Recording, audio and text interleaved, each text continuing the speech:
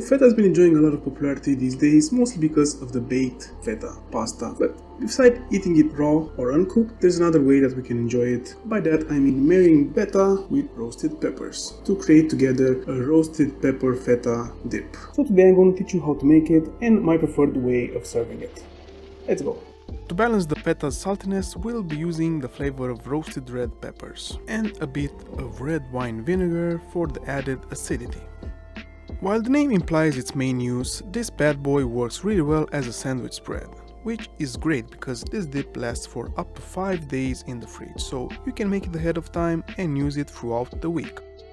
The main ingredients are smoked paprika, milk, roasted peppers, a clove of garlic, feta cheese, and extra virgin olive oil. Usually I prefer to use a 2:1 ratio of roasted peppers to feta by weight, but it all comes down to personal preference. Add less peppers for a thicker consistency, or add more for a smoother texture and a plus of roasted pepper flavor. That being said, let's go through the recipe. In a small dish, add 2 teaspoons of red wine vinegar, then cut a clove of garlic into thin slices and let them sit in the vinegar until needed. If you're using home roasted peppers as I am, then you'll need to deseed them and remove the stem. The easiest way to do this is under cold running water. I'm not too concerned about the loss of flavor as these were recently defrosted from the freezer. Start by crumbling 220 grams or 8 ounces of feta in a food processor. Add 2 tablespoons of milk. Then add the vinegar and garlic mixture we prepared earlier, and 1.5 teaspoons of smoked paprika. Then you should add all the roasted peppers in. That is 450 grams or 1 cup. Now run the mixer only until the feta cheese starts to get broken down. Stop and add 1 teaspoon of salt. Make sure you don't add too much because the feta should be pretty salty, so we can adjust the saltiness at the end if needed. Continue by adding 3 tablespoons of extra virgin olive oil, and in my case I ended up adding the missing roasted peppers for the total of 450 grams as mentioned before. Mix everything on high until it reaches a smooth consistency. Now just look at that vibrant color. That's the consistency I like. So my favorite way to use this dip is to make it the star of a charcuterie board. Even though feta is a Greek cheese, I like pairing this dip with Italian flavors. And this is the supporting cast. Compose your board taking into account these base elements. Sweetness and tanginess represented here by cherry tomatoes and sun-dried tomatoes. And then of course we need some dip delivery systems through the crackers and whole wheat bread. Pre-sliced cured meats for savory and salty goodness. An aromatic accent through a mix of fresh rosemary, thyme and basil.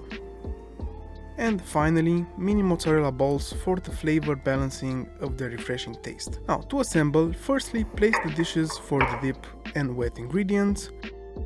Then place the crackers and bread on each corner of the board for easy access. Evenly distribute the cold cuts around the board and try to place them in small bundles for the aesthetic.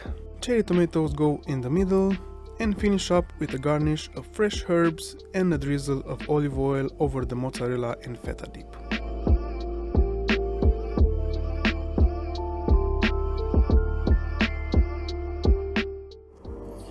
Let's have a quick taste. So, use some nice bread. You can use to dip in it. You see, that's why I like this texture.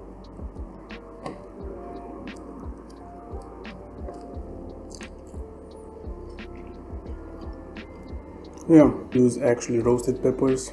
Try to avoid the over-processed or having conserved too much vinegar.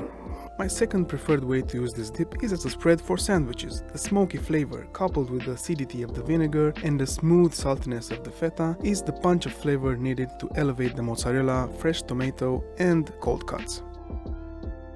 Now this is the type of sandwich you'd expect to pay a pretty penny at a local sandwich shop. Well buddy, you're in luck because you're at home. So you can make as many as you want without paying through the nose for it. Just break out the leftover dip from the fridge and go to town.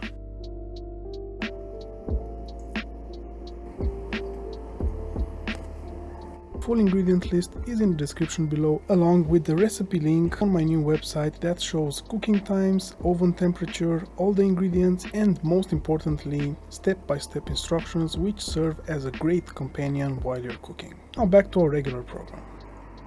So there you have it, a technique that will help you prepare a nice and bougie dinner without having to sit all day in the kitchen. And leave you with enough leftovers that you can just whip up a quick lunch during the week, or you can just eat it straight from the container.